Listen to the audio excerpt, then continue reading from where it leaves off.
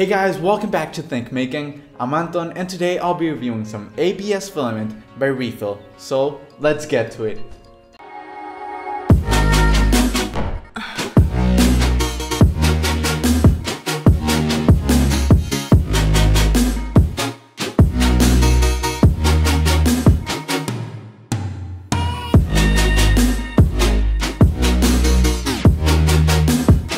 So if you don't know ReFil, they're a company based in Netherlands that turns plastic waste into 3D printing filament.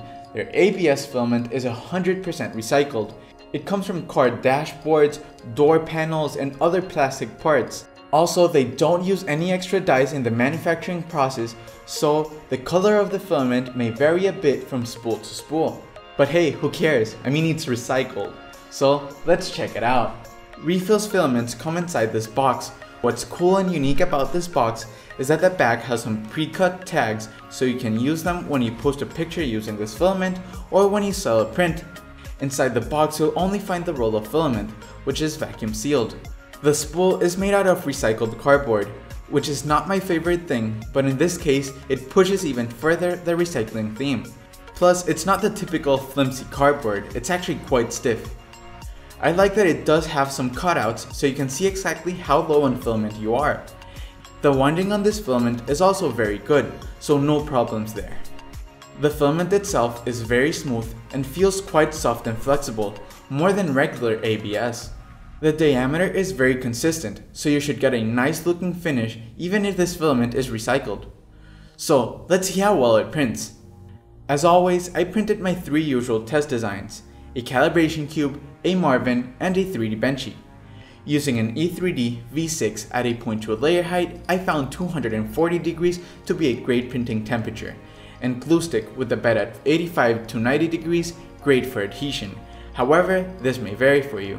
As for the results, the calibration cube printed with no imperfections. The letters are well defined and the corners sharp. As for the Marvin, brim was easily removed, and the overhangs came out really nice, better than in most tests I've ever done, and on par with Melting's ABS. Same thing with the benchy. Curves came out smooth, overhangs straight, and the bridging on point. Knowing that this filament prints perfectly, I went ahead and printed a couple of things that I thought might look great with this filament. I started by printing this rocket launch, which is pretty cool and prints in one piece using supports. Then I printed this dragon from MakerBot's collection. I think it's one of my favorite dragon designs, it just looks very cool. Then I printed a low poly Bowser designed by Flowalistic. I love low poly designs and this one looks just mean. Then I printed this vase using vase mode, and it looks and feels silky smooth. Individual layers were even hard to see in some areas. Finally, I printed this buckle, which can be useful to secure things in your projects, and it's made out of ABS, so it will handle some wear and tear. In conclusion, this ABS filament prints like a charm. Plus, it's recycled, so you know you're making a good choice. Also, I saw no warping during my tests, which is awesome for an ABS filament. And remember that ABS handles higher temperatures, stronger impacts, and more flexing than PLA. As with any other ABS filament, it can be sanded easily and smoothed with acetone vapor. So this filament is very good to make functional parts or to achieve a smooth finish. If you want to try a roll for yourself, I'll leave a link down in the description along with all the designs I featured in this video.